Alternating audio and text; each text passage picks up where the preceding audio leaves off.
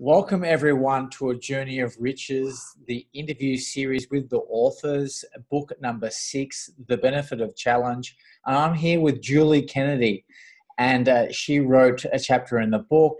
And she works with high-functioning trauma survivors. Welcome to the call today, Julie. Thanks, John. And I was really brave and courageous of you to come out and share your story. There's been a lot on social media about people saying Me Too, sharing their Me Too story. And sexual abuse is a topic that I guess in your generation and in my generation as well, it's just swept underneath the mat. And still to this day, it's swept underneath the mat. And you came out and shared your story. What inspired you to do that? I just felt like it was time to find my voice around it and to express my story. I just thought it would be beneficial not only for me, for others as well. I imagine that would have been quite liberating for you. Yes, it is very liberating, but it was a process. I just feel that maybe even a year or more ago, I may not have been able to write the way I've written this chapter. I feel that in the last year in particular, I've really expanded in my growth and healing. And I think that really helped me to cultivate more confidence to write it. Yeah. And so what was the most challenging aspect of dealing with sexual abuse? For me, it was not knowing what was going on within me, because that particular abuse was repressed. I felt uncomfortable in my body. I always had a feeling that something wasn't quite right, and I didn't know what that feeling was, but it was there. And because I had that feeling, it made me feel very disconnected from my body, and I didn't really want to be in my body because the body had the memory. It was because it was repressed, it was in my unconscious, yet it was driving me because of the memory within the body. So subconscious memory and programming from the abuse was the driver for my life, my actions and behaviors. So I was trying to escape that feeling of not feeling good. And that was just messing up my psyche, my being, my life. So yeah, that was very troublesome for me. Yeah. And when I did finally have the memory through the breathwork process, and I discussed it with my mum, and she said, well, yes, when I explained to her the visions I'd seen in the process, she said, yeah, I believe that did happen to you. It was really difficult too, because I was quite shocked that my mother had that feeling or that inner knowing that this was possibly happening to me. And, I had to go through all the motions of, well, why didn't she do something about it? And, all those thoughts that came up. And after some time, I think that's why it was quite a long process for me with the healing on this trauma, was because of my mom's admission and also then not wanting to discuss it any further with me. But then when I did my own therapy and healing and study, and I discovered, my mother's history, it made it more, how do I explain this? acceptable for me when I realized, her journey and what she'd been through. And, she did say to me, she did discuss it with my father and said that she didn't want me going over there. And he said, well, don't be ridiculous. And in that time and era of my mum's day, well, what the husband said was usually what went. And also, I think for my mum too, why she probably didn't do so much about it was because she was actually a victim of abuse herself. And that's what I found out when I researched my family history. So that made it difficult for my mum, and she alluded to that into a letter she wrote to me after I had my first son. So, I can't hold on to that, and as I've written in my chapter, I don't blame my parents for that. But it's also an interesting thing there too. The man that abused me was a friend of my father's. And he was a drinking friend of my father's because my father had an addiction to alcohol in his younger years. So it's interesting, that was the awareness that I got around the power of addiction, how that can actually impact your life and how it influences even, everything in your life. Is like my father didn't protect me. He was more interested in being with his buddy and having a drinking buddy. Yeah, so. Do you feel that you got closure on that chapter of your life now?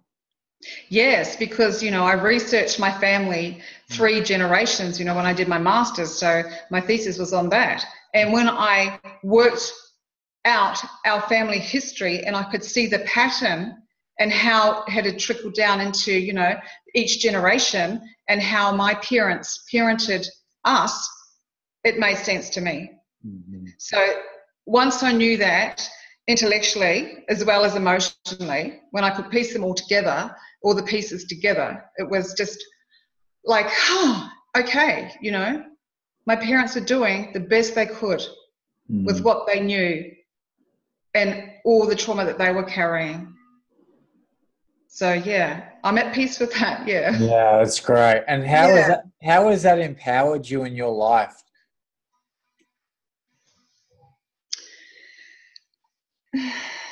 Empowered me as well, knowing that I feel. Sorry. Just more from how has it empowered you? Like, are you now helping other people that are going through similar situations? Like, normally I find that people have gone through major abuses like that. It's actually empowered them to go on and help others. And I was just curious to know how that empowered you. Oh, definitely. I want to go on and help others. Yes. I believe that's why I've experienced all of the trauma that I have in my life, is to reach the point where I finally reached, a significant point that, I'm able to go on and do that with a powerful voice. Whereas before I was sort of humming and hawing about, am I going to do it? When I'm going to do it? Well, it's now I am doing it. Yeah. So, yeah. Yeah, because a lot of people, they're still in victimhood and they don't feel empowered by that situation. They feel like that's the worst thing that ever happened to them, and they don't turn it into a positive, whereas you're turning it into a positive and you're helping other women and so on and so forth. So it doesn't have to be a negative experience in your life, right? So you can turn it into a positive and something it's gone on for you to help, women in your community and so on and so forth. Yeah.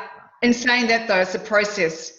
I believe you have to go through whatever it is your journey is to actually get to that point. Oh, totally. Totally. You're able to stand in your power and speak your truth and just own everything about your past and who you are and honor that. Yeah. Yeah, definitely. And you're at that point now, right? I am. Yeah. That's awesome. It's been a big journey, but I'm here. And in saying that also, I believe that there's always an ongoing healing and learning for myself as well. I don't think because I feel really great, and that is great. Yeah. I'm open to learning more and experiencing more. And if another layer comes up, and I'll deal with that when it comes up. Yeah. And so you alluded to before about the mind-body connection. You're using breath work how was it that was a big journey for you as well? Yes. Yeah, I was drawn to breath work. I think it's a very, very powerful tool. It helped me a lot.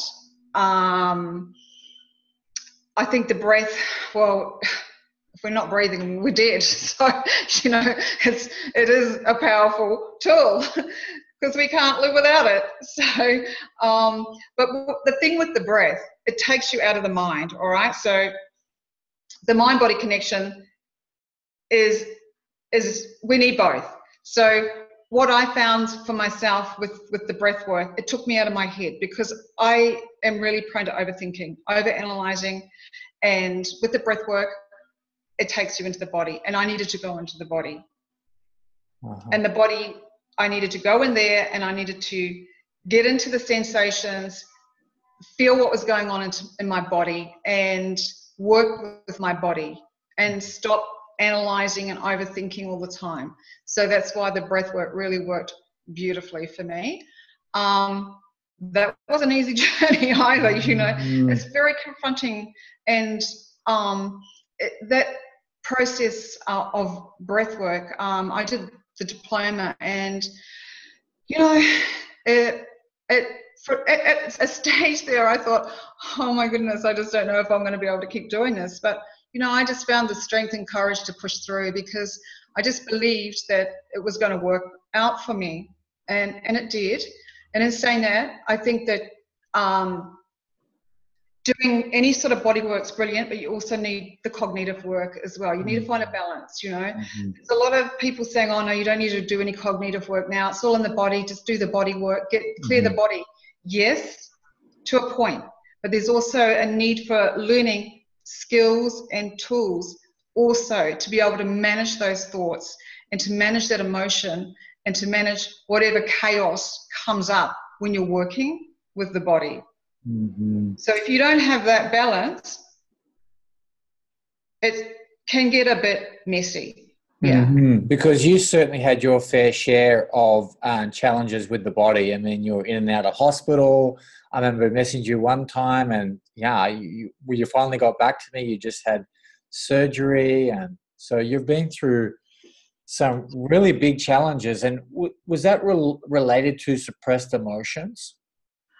I believe so. I think the last hospital admission for me was a really like, oh, this is it sort of thing, as I wrote, I felt like a part of me needed to die, and there was a part of me that wanted to die because it was just, oh my goodness, is there going to be, how much more of this is there, and how much more work do I need to do, and how much more emotion do I have to let out? And it was just a really crucial time in March this year for me.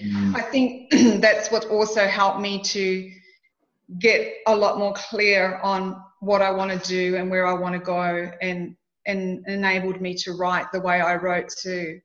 So, because when I was lying in hospital and I was thinking, oh gosh, well, this is serious, well, yeah, okay, do you really want to die or do you want to be here? And the answer was, oh, I want to be here. I'm not finished here yet. Oops, okay, all right. Yeah, so I looked at it like that, it was probably a bit of a little nudge, or a bit more than a little nudge. It was a major nudge, yeah. Yeah, that was basically to give people some insight, you had kidney failure. I had a blood clot on my kidney. On my liver. On your liver or kidney? No, kidney. Kidney. Yeah. You can die from that. If you didn't have an operation, you would have died. So. Well, they just got to clear the blood thinners. They clear. Oh, okay. Yeah, they clear the clot. Yeah, but it can, yes, be very dangerous. Yeah. Yeah, and it damaged my kidney. I wrote that in the book too. So they said about 40%, and and after realizing that I really wanted to be here and do what I've got to do, and I started to focus on that and open up to more of my spiritual, well, let it back in, reconnect.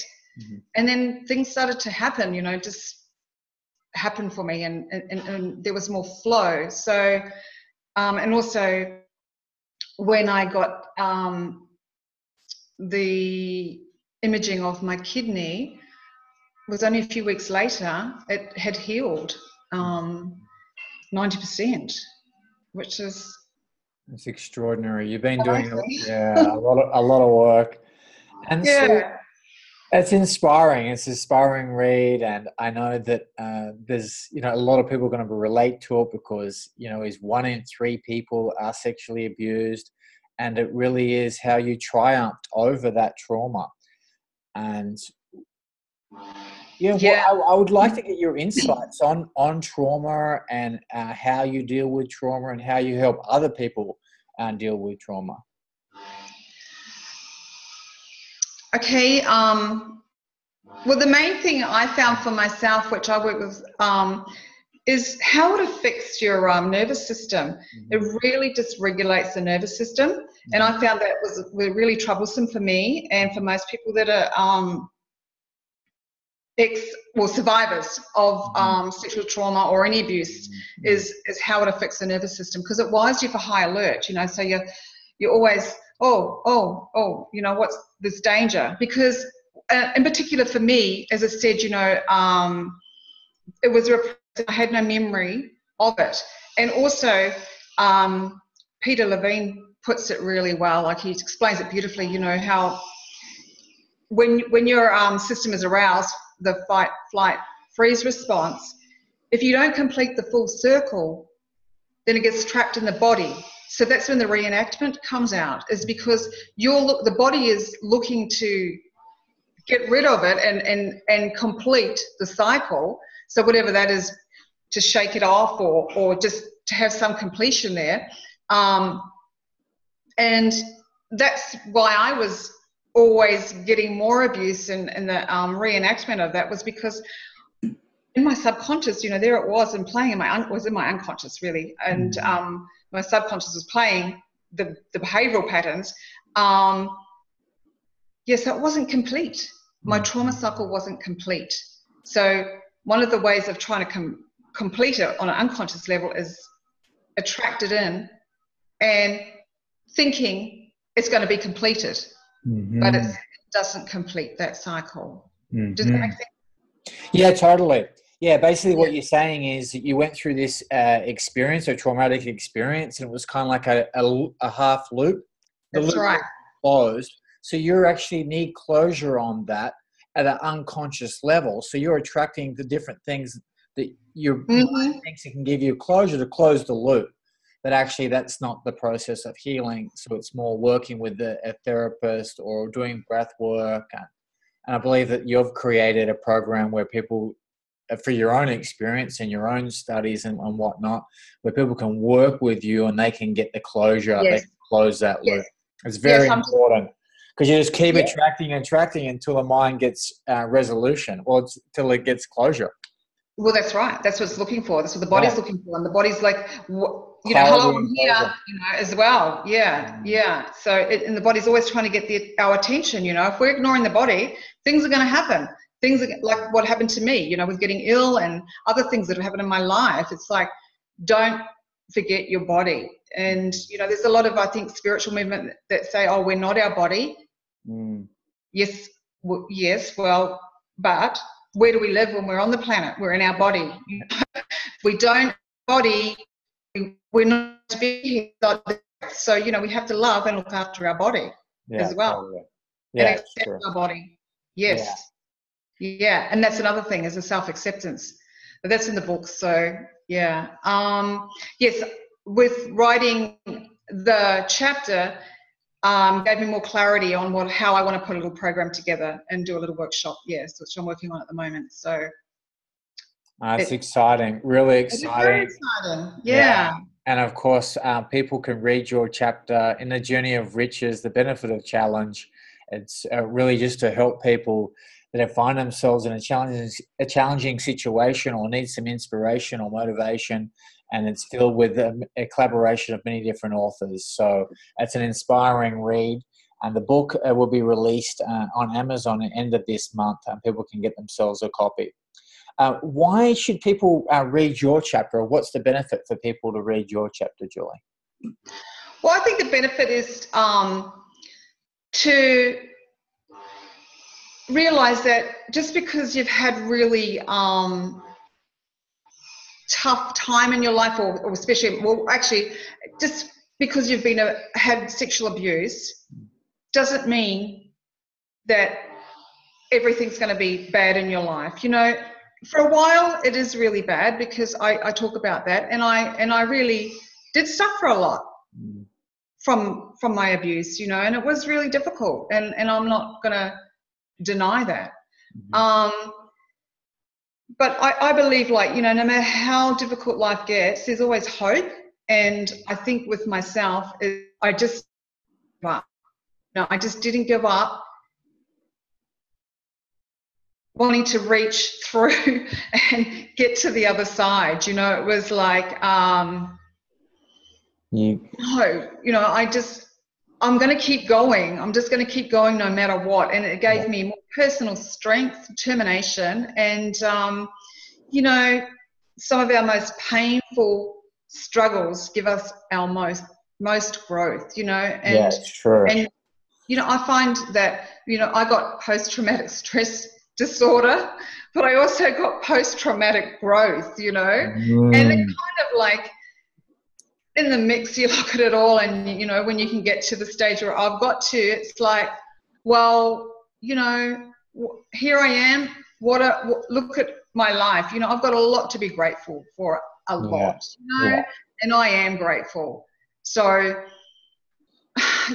I'm just really happy that I'm at this place that I am. Yeah, you've calibrated the experience. So yeah, and, you know, look, I noticed that some people, when they write about things, when they're in this place, and I know that not all sexual abuse victims or survivors, are where I'm at, and it can be really difficult to hear this sometimes, and to read people's stories coming from a place where I'm coming from.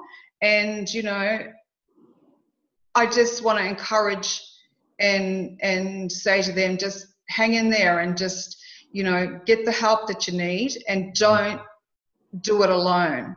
We can't do it alone, and we're not meant to do it. Yeah, totally. Yeah, and reach out, you know, and it's just like, I know how difficult it is, because I've been in it. Yeah. You know, you need to go to that place. You need to visit it. You need to actually express it. You need to talk about it. And it's horrible. It just feels like no one understands you, and it's very difficult. And it happens a lot. Happens way too often. It's 1 in 3. And you know, I've gone through a Me Too story. You have, and you go into great detail in the book. So it's very difficult. And I've done a lot of different personal development programs to explore that, and it's challenging. And it creates a lot of confusion for people, and, you know, not just in the body connection, but also on the mind as well. And it's never good when you're going through it. But on the other, there is a silver lining to the dark cloud.